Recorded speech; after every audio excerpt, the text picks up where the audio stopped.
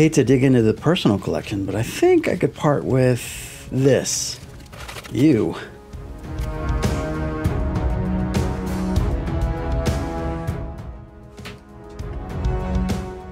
Hello? Is this Nevin? Hey, Nevin, this is Scott from Reindeer Studios. How are you, sir? Yeah. Hey, I hear you're a man with exquisite tastes. I have a delightfully tacky 95 Fleer Manny Ramirez with your name written all over it. No, not literally. Okay. Yeah, I'm thinking this could be yours for the low price of $600. All right. I know, you can't blame a guy for trying though, right?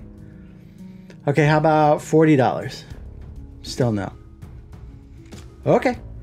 How about $40 and a Manny Ramirez marker doodle? Yeah? Awesome. All right, thanks, Nevin. Bye.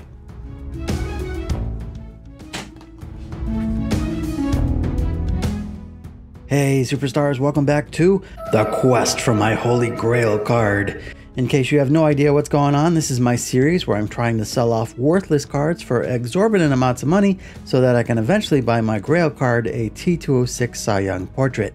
But to make it work, I'm including some original art.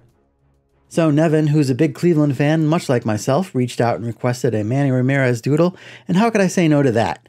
Manny was fantastic. Manny was a beast. Manny was stupendous. Manny was incredible. Manny was hilarious. Manny was Manny.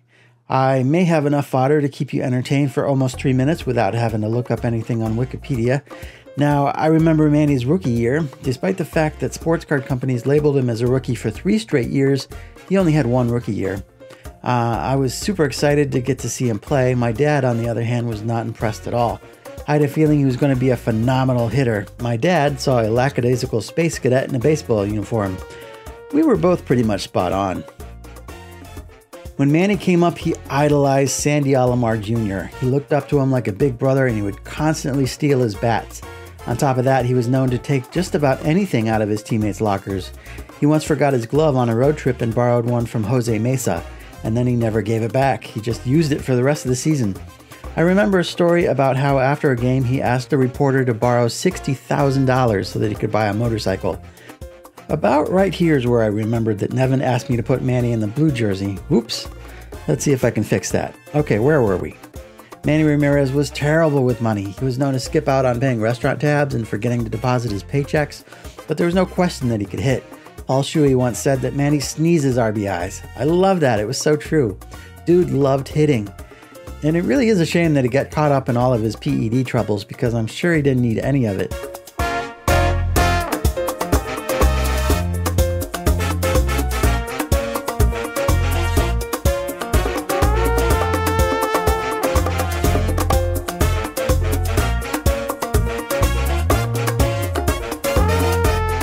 Hey, it's time for a terrible joke.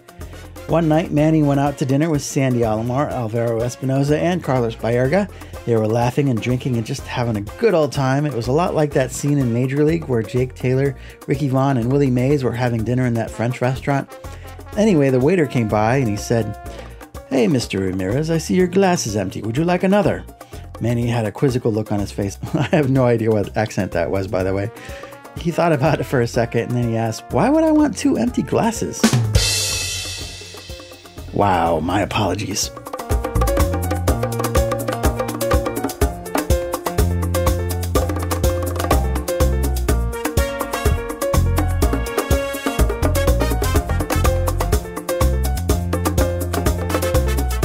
There's Manny being Manny with his big leg kick, ready to sneeze out a couple more RBIs. It was a lot of fun drawing a guy that I grew up with, so thank you, Nevin. We're getting closer and closer to that Cy Young card, and I'm having such a blast getting there. Thanks everybody for watching. Like, comment, subscribe, yada, yada, yada. You know, if you want, whatever. And hey, we'll catch you next time. Ooh, that is not an RBI.